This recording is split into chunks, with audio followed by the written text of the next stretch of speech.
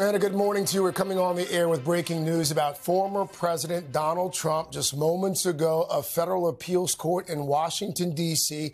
rejected Mr. Trump's legal claim that the former president is immune from criminal charges for his efforts to overturn the 2020 election results. This all ahead of his criminal trials that are slated to start a little bit later this year, as early as March, perhaps. Let's go straight to our senior legal correspondent, Laura Jarrett. So let's just start with what this ruling means and what it does not mean. And I would assume that the president will likely appeal immediately to the Supreme Court. He may go to the Supreme Court, Craig, but just to walk people through what has happened here, the former president tried to file this motion to try to get the case completely wiped away from the books, right? Because if he's immune from prosecution, then he cannot be tried at all. And again, this isn't the case in Washington, D.C., where he's been accused of trying to overturn the last election.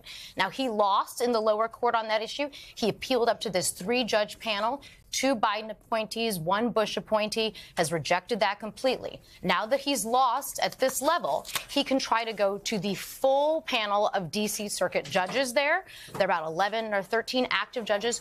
Or, if he wants, he can go to the Supreme Court. Now, why might he want to go to the full D.C. Circuit? Because the whole point of this is to delay. Got it. And so if he does that, it slows this train down, Craig. NBC's Garrett Haake has been covering the former president. Garrett joins us now. They're from Washington. Garrett, have we heard anything so far from the former president or his team?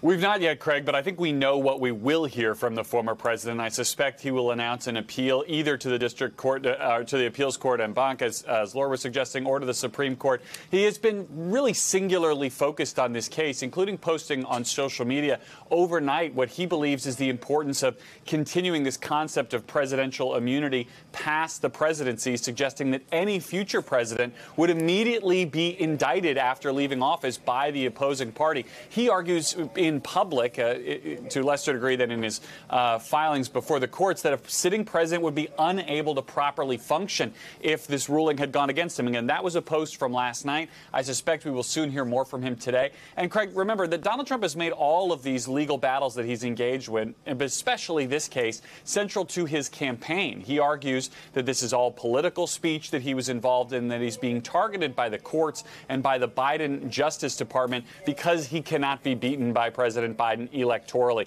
Now he has this court defeat on his plate. I suspect we will soon see this continue to be a centerpiece of his political arguments. It has worked for him with his base, winning these first early primaries in the Republican presidential nominating contest. Many Republican voters I've talked to say they could agree with Donald Trump in theory about these cases, but there's peril for him politically down the line if these cases do move forward into the summer and early fall election season, Craig. Thanks for watching. Stay updated about breaking news and top stories on the NBC News app or follow us on social media.